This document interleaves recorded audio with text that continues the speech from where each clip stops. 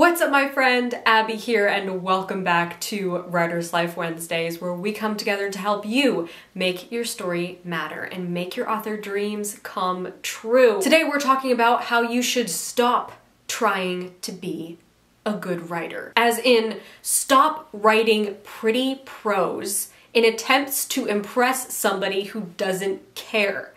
You're ruining your story.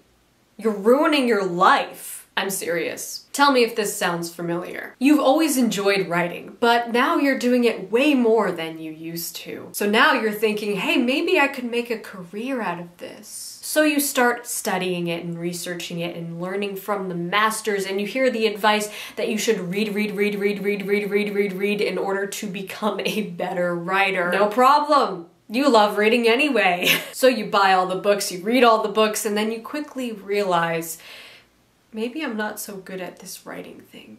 Not compared to Jane Austen. Not compared to F. Scott Fitzgerald. Not compared to Ernest Hemingway. How do they craft such beautiful prose? It takes you like 20 minutes to put together a halfway decent sentence. And then you stare at it for another 20 minutes until you hate it and delete it. If you struggle to write good prose, this video is for you. Why does your story matter? Good question. What if I told you that there's a science behind every great story? I don't just teach you how to write. I teach you how to change the world with your story and make your author dreams come true. George Orwell once said, "Good prose should be transparent, like a window pane."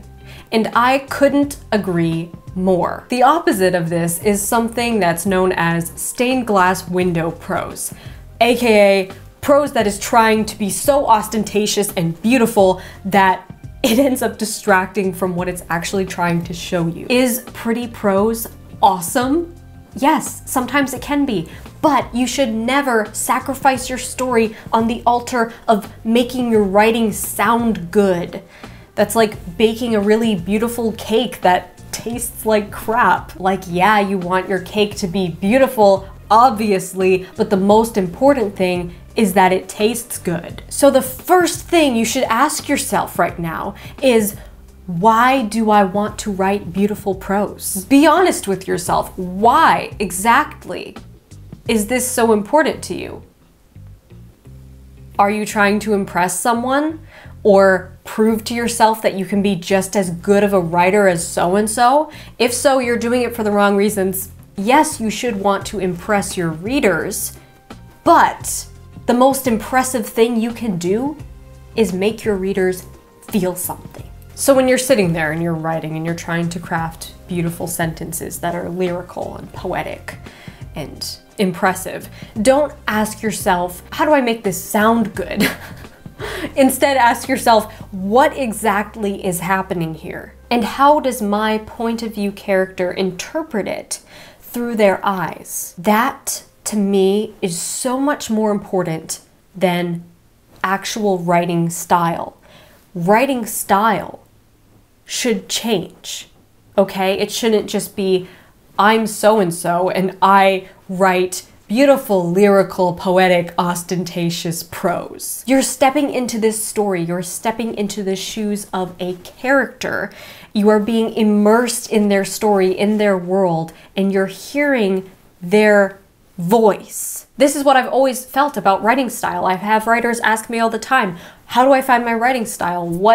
Where does writing style come from? When will I develop my writing style? And I never think of writing style like that. I feel like my writing style changes from story to story with every project I write because I'm writing new characters. I'm writing a new world every time. And how my character sees the world and sees their experiences is based off of their own desires, fears, and misbeliefs. That's the lens they see reality through, and their voice is the voice I want my reader to hear. I don't want my reader to hear my voice. I want them to hear the character's voice. I want them to feel like they are immersed in the character's perspective. And if that character is not a flowery, poetic person, then it just won't make sense to have my prose be technically pretty when that character is narrating. It would be so much better for my reader to feel what my character is feeling and understand why my character sees the world the way they do. The most important thing is that your reader always understands what is going on, because a confused mind always says no. Now, that doesn't mean beautiful writing will be confusing. Beautiful writing shouldn't be confusing.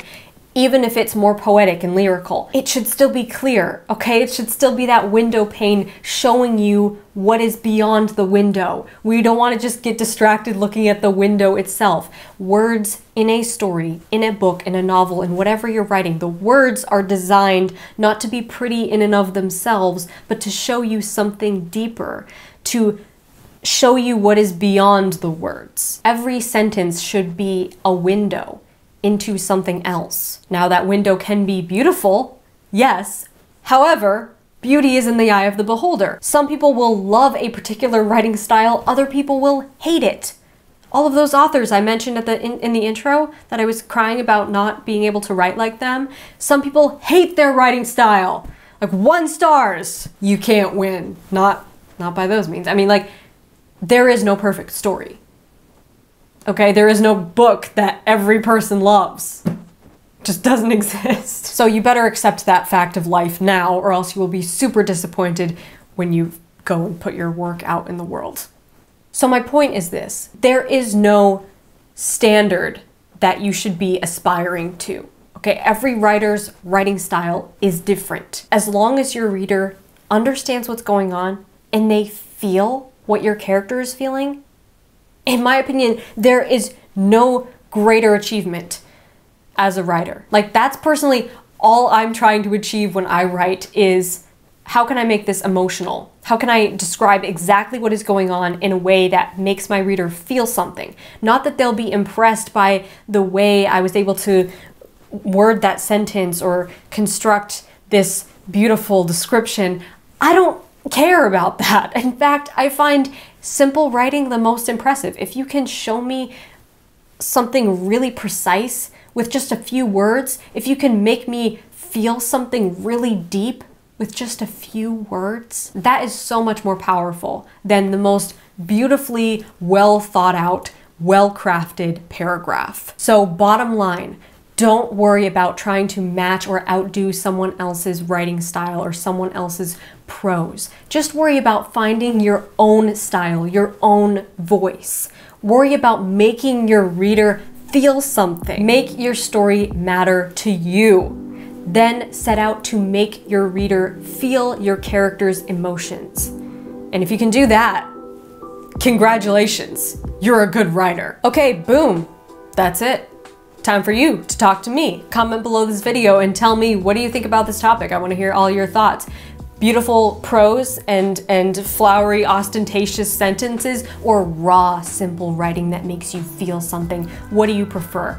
I want to know. Comment below. Smash that like button if you liked this video, and be sure to subscribe to this channel if you haven't already, because I post writing videos and publishing videos every single Wednesday, and I would love to have you here in the community. Also, be sure to check out my Patreon, because that's where we go beyond videos and take storytelling to the next level. The Patreon community is not only the best way to support what I'm doing here on YouTube, but it's also the only way to connect one-on-one with me and get better guidance on your story. So go to patreon.com/Abbie Emmons and check out all the awesome exclusive content I have over there for you. Until next week, my friend, rock on. Oh my God, are you serious? I didn't turn my mic on. Ugh. I've seen so many people who are like praising The Great Gatsby to high heavens, and then I've seen like so many 1-star reviews for it. Like, this book sucks. I hate it. It's like, okay, you can't win.